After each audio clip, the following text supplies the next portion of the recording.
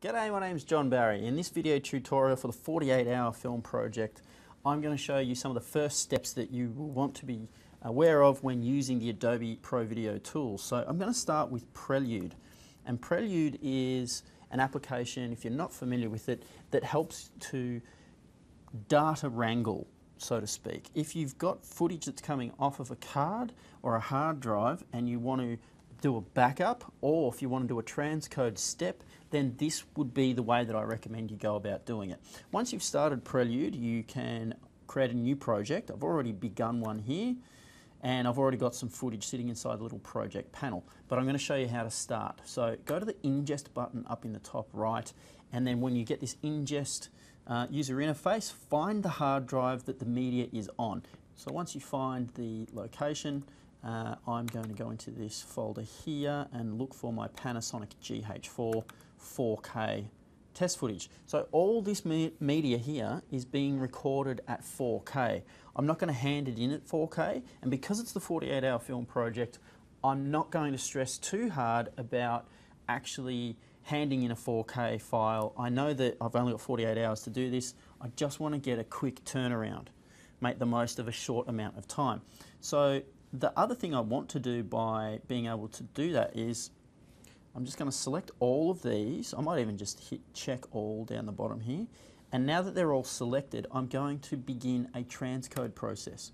For the PC, because we don't have ProRes as an export option, I've spoken to the guys at 48 and they're happy to have a deliverable in a DNX HD MXF OP1A format. This is also available on the Mac, although on the Mac you can go in and you can configure one of these for ProRes. Now in order to do that, you will have to go into Adobe Media Encoder and then come up with a QuickTime setting that uses the ProRes format, and then when you go into the listing under transcode, it will be in the list that you've got as part of the top list there in the customized version. Now because I'm on a PC, I'm going to stick with the DNX HD MXF OP1A, and the preset that we've all decided that everyone should be using for this is the DNX 120 1080p 25. So that's the 25 frames per second, which is part of the standard that you need to be working at. Now the second tick box here for destination 01, if I tick this, I'm now going to be copying all of the original material to this particular location here. So I've gone and navigated in and browsed for a location and created a folder and called this 48-hour film project Melbourne original footage native, and that's where it's going to go. Going back up to the top here to the primary destination, I've set up another folder for transcoded footage.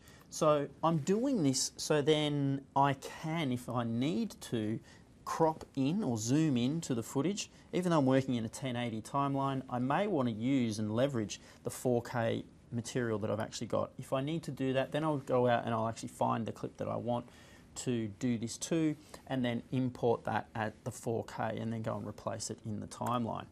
So with everything selected with the tick box here, we hit ingest and it performs the transcode in the background. Now I'm not going to do it to everything just because I want to save time here and show you how this works. I will do it to just this color bars here and hit the ingest button.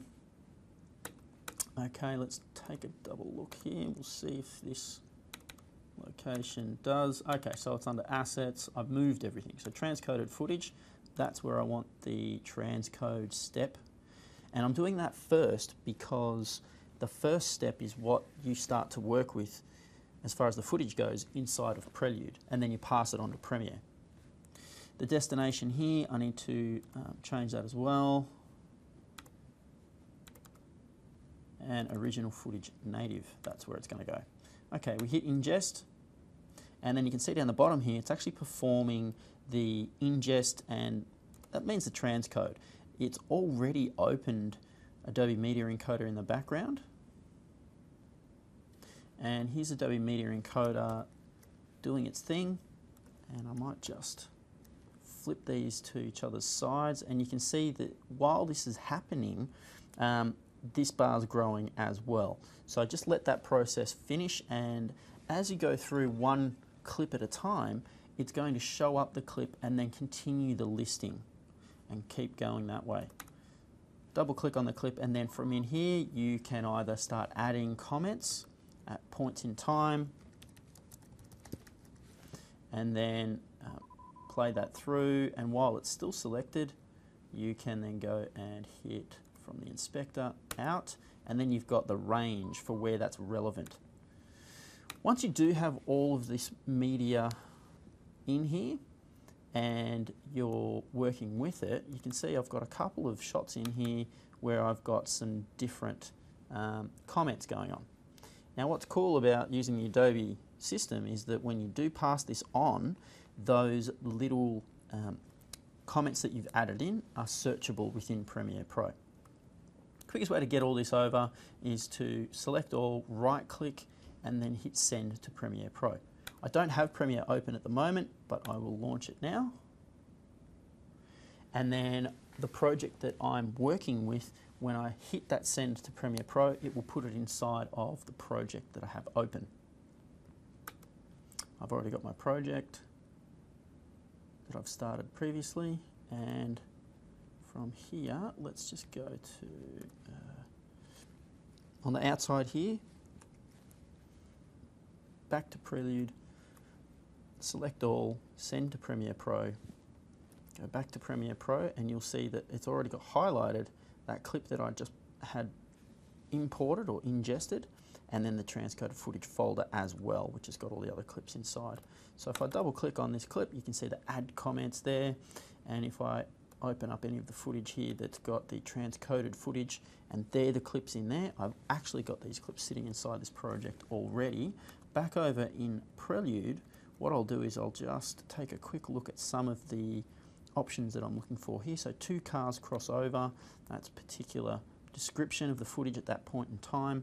I do want to, when I'm editing, look out for those particular items. So if I type in the word two, it limits down the footage to these two clips. Like I said, I'd already imported this stuff once before. So once I open this up, I can see that the two cars crossover is over there. And then I can make my in and out points, and then I can add that into the project like so.